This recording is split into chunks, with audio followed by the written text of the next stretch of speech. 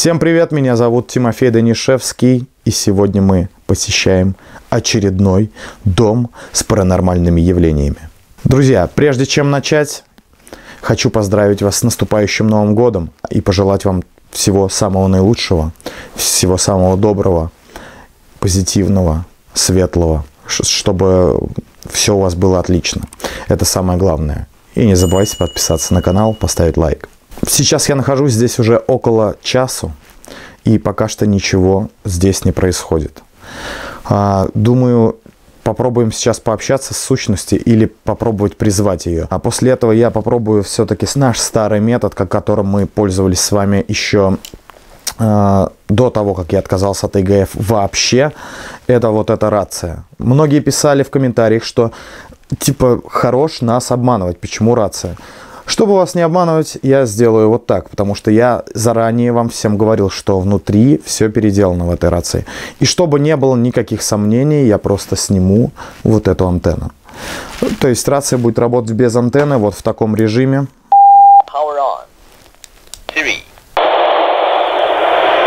И этого режима будет достаточно для того, чтобы связаться с сущностью, которая здесь находится. Пока я не заметил никаких изменений здесь, в этом доме. И сейчас же начну потихонечку раскладывать вещи, устанавливаться здесь. Ну а пока зацените кадры с прошлого ролика, которые были именно здесь.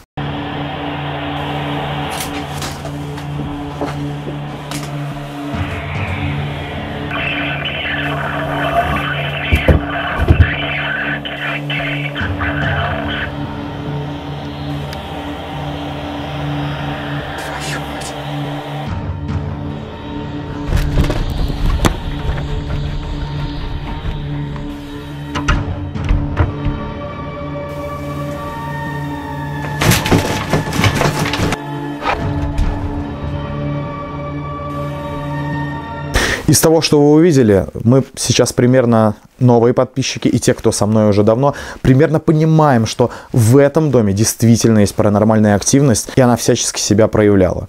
Это видно по передвижению предметов, это видно по разным звукам в этом доме. Самая мощная ночь здесь была, когда был Хэллоуин, то есть Велесова ночь, по-славянскому, если. Так вот. Не будем долго ждать, не буду вас томить, и мы начинаем. Давайте попробуем сегодня провести здесь какое-то время и выяснить, действительно ли здесь сегодня сможет повториться именно тот эффект, который был тогда.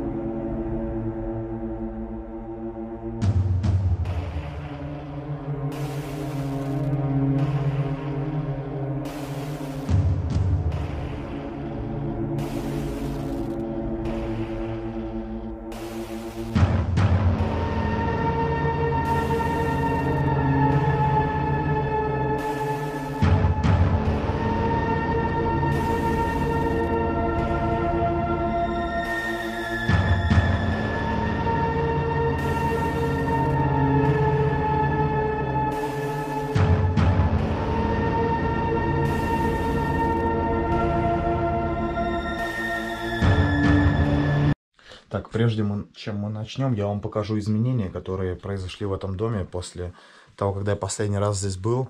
Здесь было все совершенно по-другому. А теперь посмотрите, что случилось после всех моих экспериментов и как дом себя ведет после того вот всего, что здесь было. Зацените крышу. Крыша просто превращается в тлен на глазах. Она с нее слазит краска, ее всю коребит. Вот, посмотрите, какие щели. То есть здесь происходит полный кошмар. Стены покрываются максимально грибком. Именно вот в таких странах. А это что такое? Посмотрите, это что-то вроде гриба выросло. Да, это плесень, какой-то гриб растет. То есть... Все, один свет минус. Ребята, извините, сейчас я прям буквально дотянусь до света. Это печально, потому что я думал, что ролик будет у нас дольше. И это показатель того, что сейчас, в данный момент, уже сейчас оборудование садится просто моментально. Так, вот здесь мы можем наблюдать всяческие грибки на стенах. То есть, да, можно сказать, что это, скорее всего, из-за времени, что, скорее всего, крыша уже протекает, но самое странное то, что я был на этой крыше, вот прям буквально перед тем, как сделал вам засъемы и вернуться сюда, внутрь. Крыша в полном порядке, абсолютно. Такое уже было в доме Демона, когда это один из первоначальных моих роликов. Ладно, свет один минус. Буду работать с тем, что есть. Приступаем.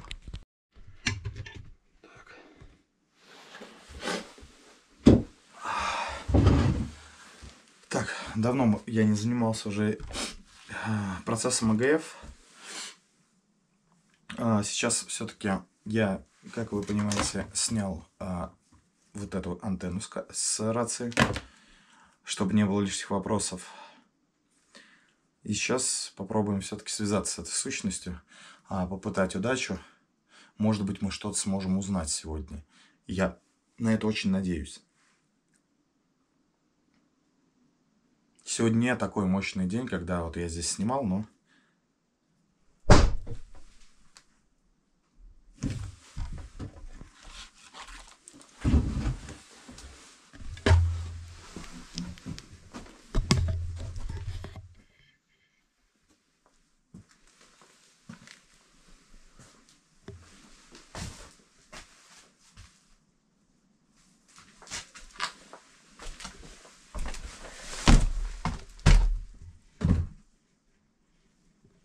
Здесь кто-нибудь есть?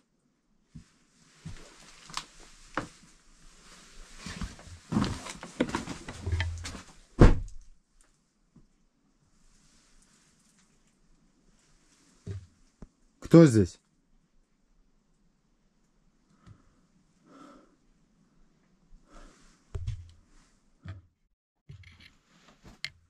Ладно, продолжим.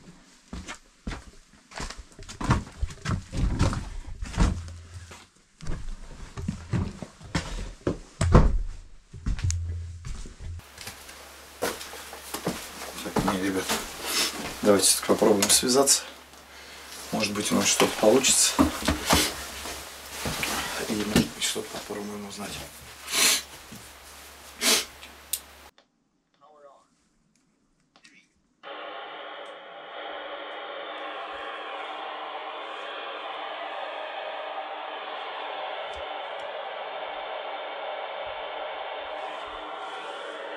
Здесь кто-нибудь есть из мира духов?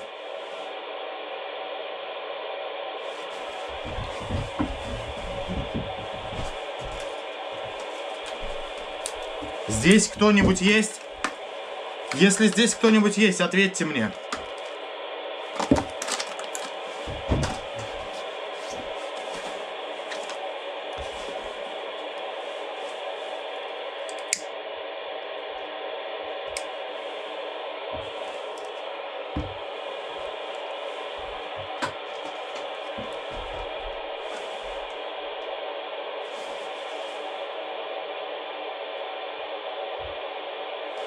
Шаги слышу.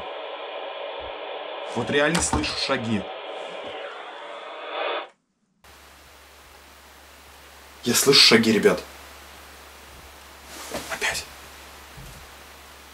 Вы слышите это?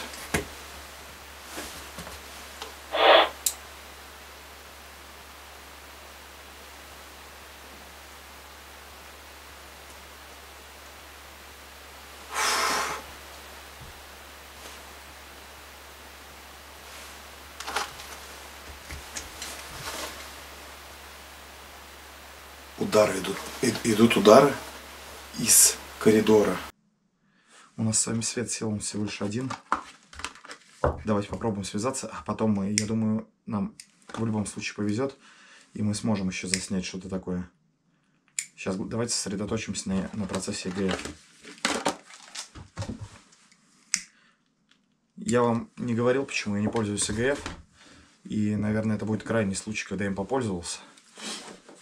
Я больше не хочу к этому возвращаться.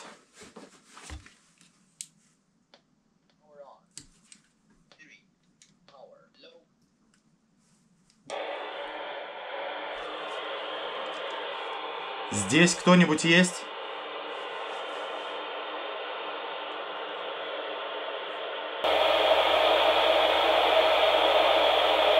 Здесь кто-нибудь есть?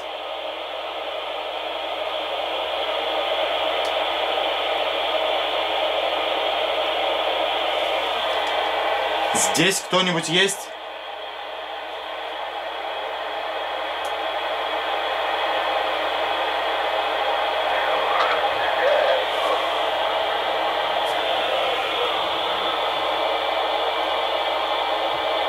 Что это такое? Кто ты? Или что ты? Ответь мне.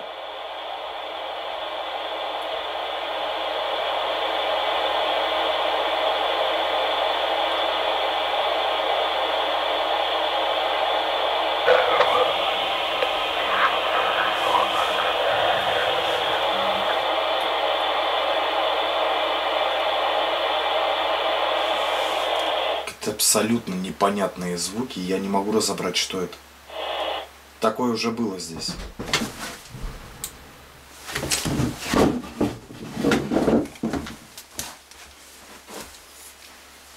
Так. Свечи пусть горят так. Фонарик.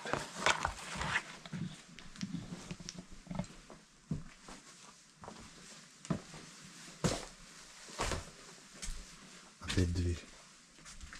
Я же ее не закрывал.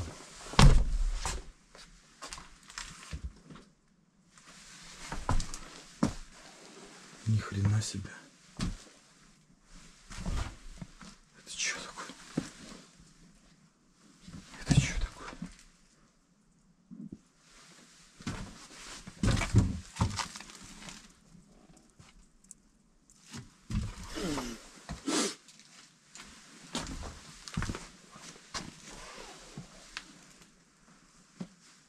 Так, ладно, давайте тогда оставим все вот так открытым.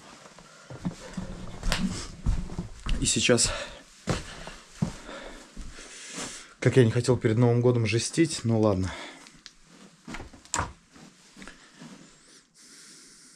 Приступим к одному действию. После этого сейчас будет все ясно.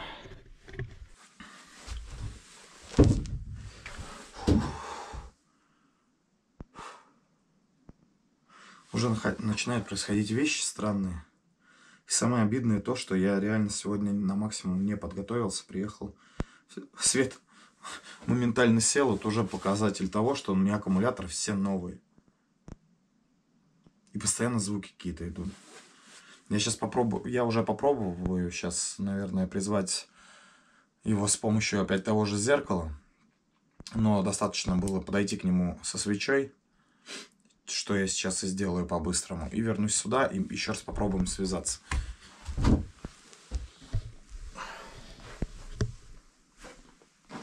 Прям вот так я даже фонарик брать не буду с собой.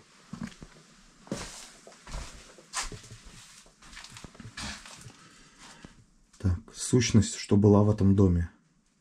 Если ты еще здесь, точнее, прояви себя рядом со мной, пожалуйста, прошу тебя. Покажи свое присутствие. Я хочу увидеть, если сможешь, покажись целиком в зеркале позади меня. Сущность, я призываю тебя, прояви себя рядом со мной.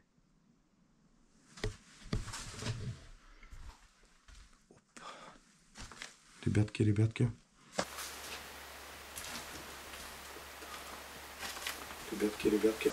Вот сейчас посел последний аккумулятор. Это что такое? Последний аккумулятор. Нужно срочно переключаться на эту камеру.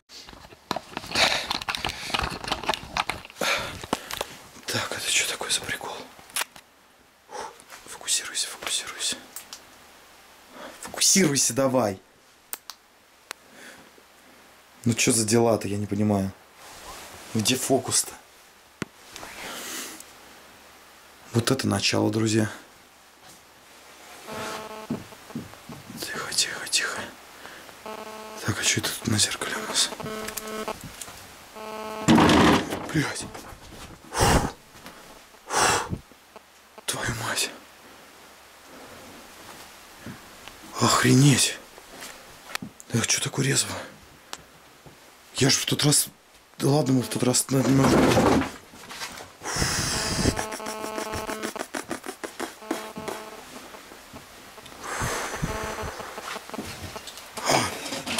мать.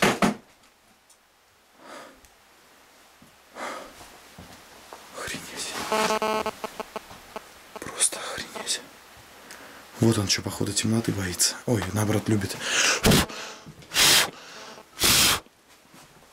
Давайте побудем в темноте, как ему нравится. Фу, так, ладно. Что это за звук? Ну-ка. Тихо. Не понял. Это что за хрень?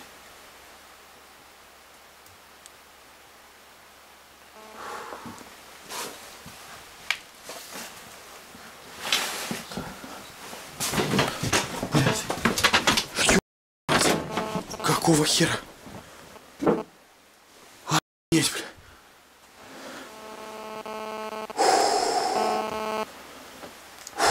Вот сейчас мне уже немножко не по себе. Сработало зеркало. Так. Блин.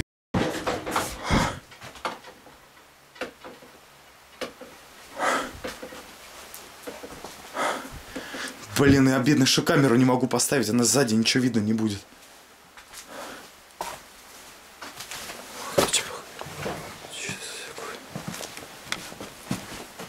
Ну, картина упали, это вообще жесть какая-то.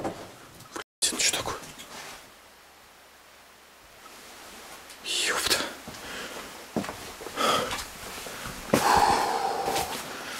Ну, с зеркалом вообще жесть, и холодильник. Даже холодильник просто.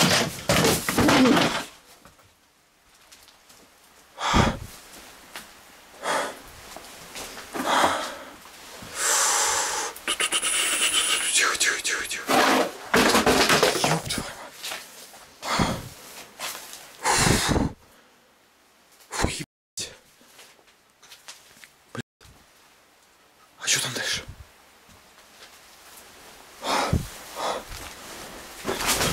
Блять, это что за говно?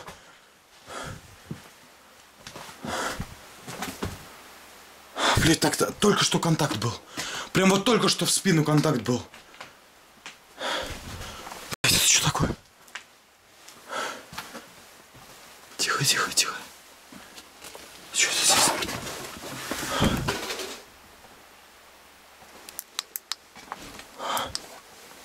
Охренеть. А слушай, было. Звук какой-то.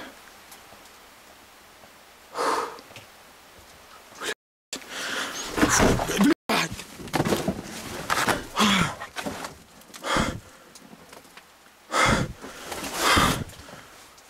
Сундуки еще эти пугают меня. Бля, сейчас задышусь немного.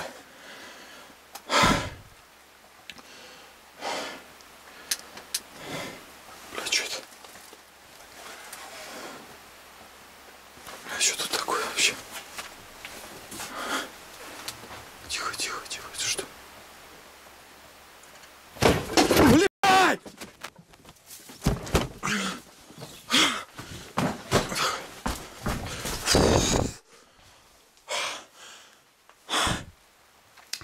Вот это моя сейчас.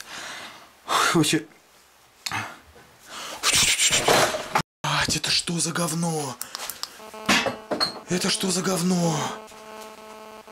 Это что за говно?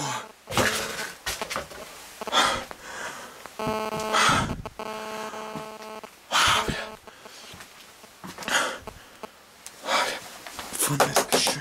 Это что за хрень? Бля, нет, туда я больше не пойду. Фу, блядь, пизда.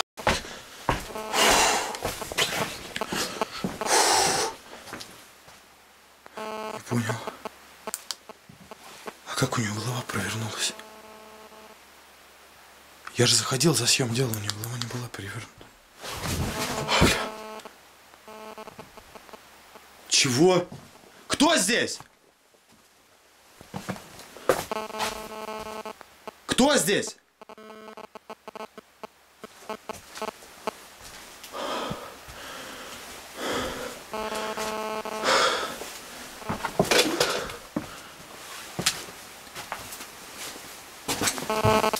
Блядь.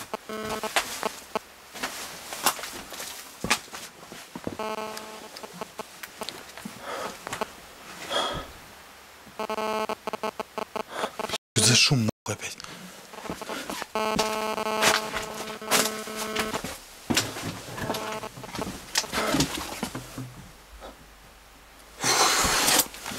Так, ребята, я ни хера не могу уже, реально.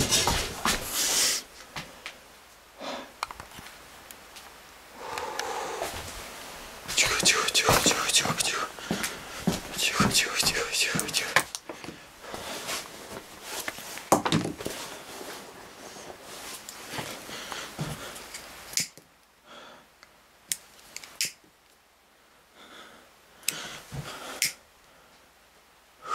Опять там что-то шумит.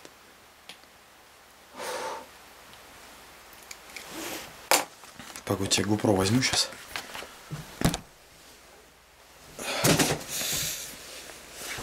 Так, GoPro. Так, я беру GoPro. Ребят, нет, я реально, я не думал, что сегодня будет так все мощно. Настолько все это я не думал. Я немножко не готов к такому происходящему. Поэтому я сейчас собираю вещи, потихоньку начинаю уходить. Это что-то перебор. Так, все, ребята, я ухожу отсюда, потому что я уже не вывожу.